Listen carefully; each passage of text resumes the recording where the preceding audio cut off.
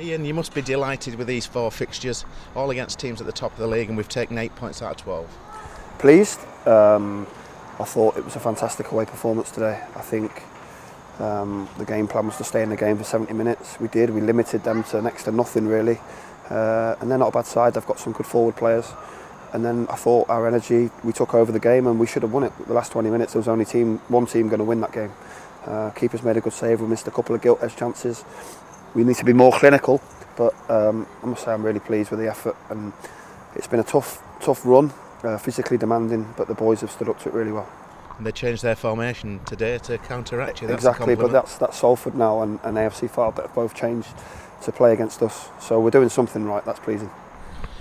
Took a couple of lads came off today. Are they injuries or? Kemi was feeling his hamstring a little bit. John Rooney was just tired more than anything else. So nothing major really. Jack had a bit of a knock from Saturday. Hasn't started a lot of games, so got tired. It's a physically demanding formation. But no, we stood up to it well. We've obviously got 1 or 2 injuries, but I was really pleased with their effort today.